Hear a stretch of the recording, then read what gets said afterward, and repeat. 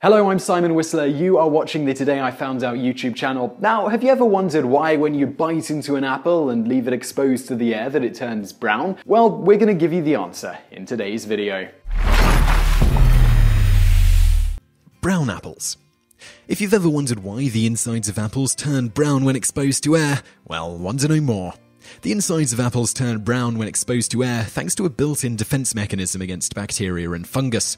The trigger for this is damage to the cells, such as when you cut the apple, which results in certain enzymes within the cells being exposed to oxygen.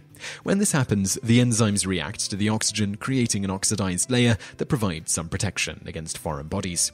More technically, an enzyme known as polyphenol oxidase, also known as tyrosinase, which is comprised of monophenol oxidase and catechol oxidase enzymes, when exposed to oxygen will result in phenolic compounds in the apple tissue turning into orthoquinones or oquinones. Oquinones are what is providing the protection from bacteria and fungi as they form a natural antiseptic. The oquinones themselves have no color, but they further react with amino acids and oxygen to produce melanin, which is how we get the brown color on the cut cells of the apple. If you want to keep cut-open apples from going brown quickly, as they do when just sitting out on the kitchen counter, simply place them in a refrigerator. This will drastically slow the chemical reactions and thus the oxidation process. You can also, of course, limit the apple's exposure to air via sealing it in an airtight bag or jar. Another option here is to put the cut apple in water for a similar effect. If you don't mind a lemony flavor, spray the exposed area in pineapple or lemon juice.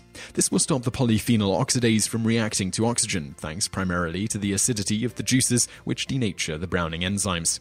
This also works with avocados, potatoes, etc. for the same reason. If you don't like the taste of lemons, a similar method involves rubbing the surface of the apple in salt, sugar, or some form of syrup. Yet another method for stopping the browning process is to heat the apple to extreme levels, which, if the temperature is high enough, is another way to denature the polyphenol oxidase. This is commonly done when making things like apple pie, by dropping the apples in boiling water and leaving them there for a few minutes. Bonus facts.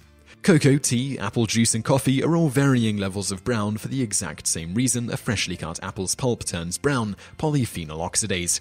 Polyphenol oxidase is also needed in the browning of humans, once again involved in the process of creating melanin. So I really hope you liked that video, and if you did like it, click like below and leave us a comment to let us know what you think. And also check out a couple of our other videos, which are linked to on the screen now, and don't forget to subscribe for brand new videos every day. Thanks for watching.